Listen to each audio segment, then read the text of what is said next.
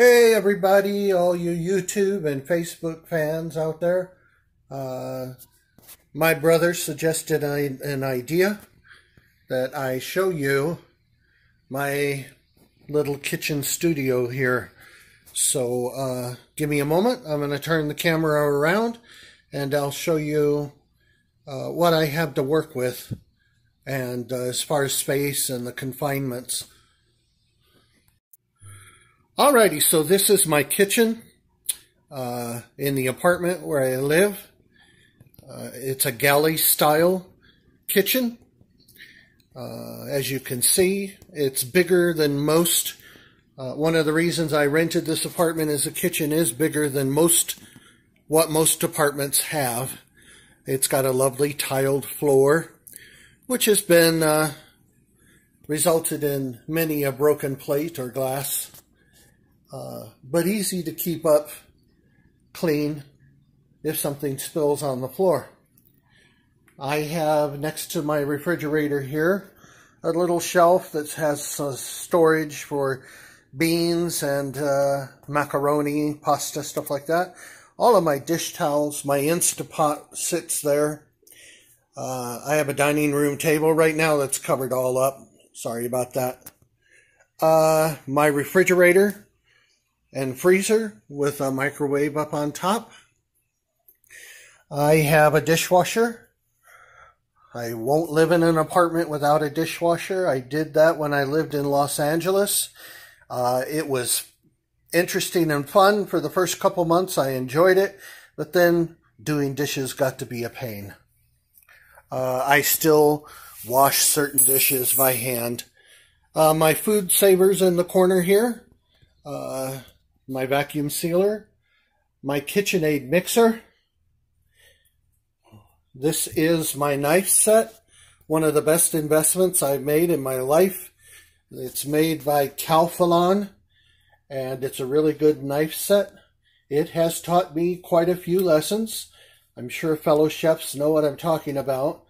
Long story short, knives can do some interesting things to the human skin. So, my sink, it's a double sink, gets the job done. I keep all my flour, sugar, and rice in these glass jars on the counter here. I keep all my utensils in the corner. The plastic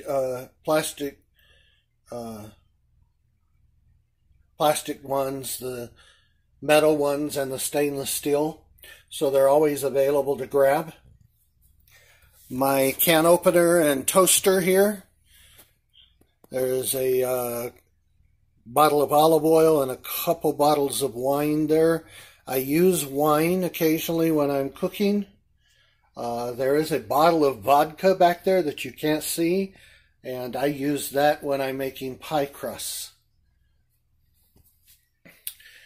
My stove, a typical 4-burner stove. It's electric. I wish it was gas, but it is not. And of course the oven. And over in this corner, I have my stovetop percolator. That's basically an old-fashioned coffee pot.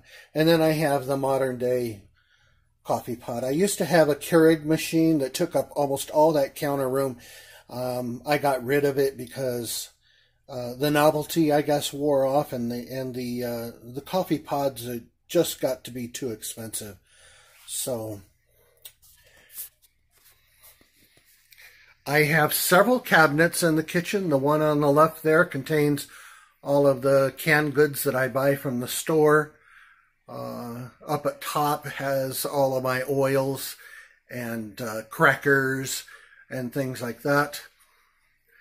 This one to the right contains some pasta and baking goods and things like that.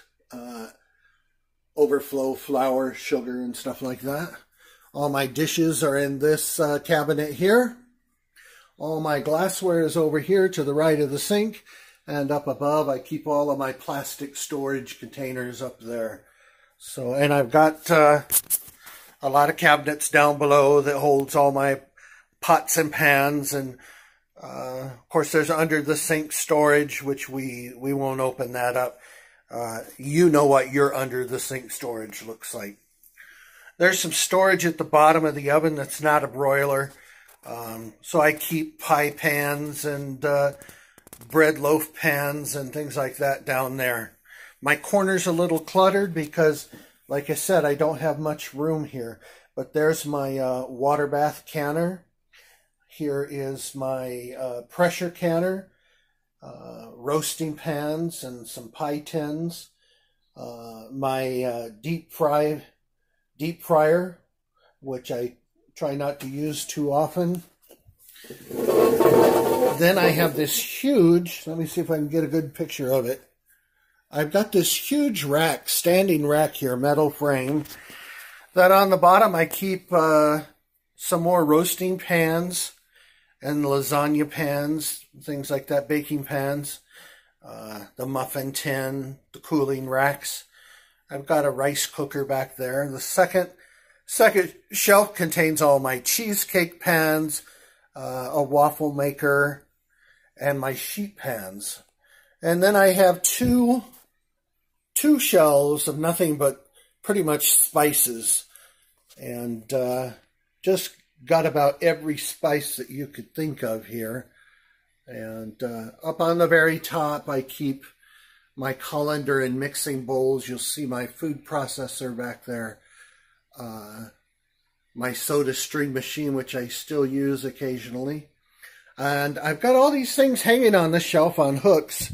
I found these hooks online, but they hook right onto the metal shelf, and I'm able to store some more utensils and things that I don't have room for in drawers, as well as all of my oven mitts and such. I keep a bag of onions, usually always hanging here. On the back side, I have all of my canning lids and bands and a few other things in there. And I keep a bag of all of the bags you get from the store. I always have quite a few of those on hand.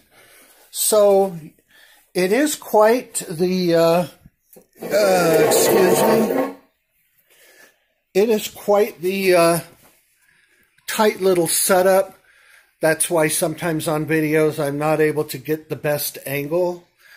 But I do the best that I can, and I hope that works for you.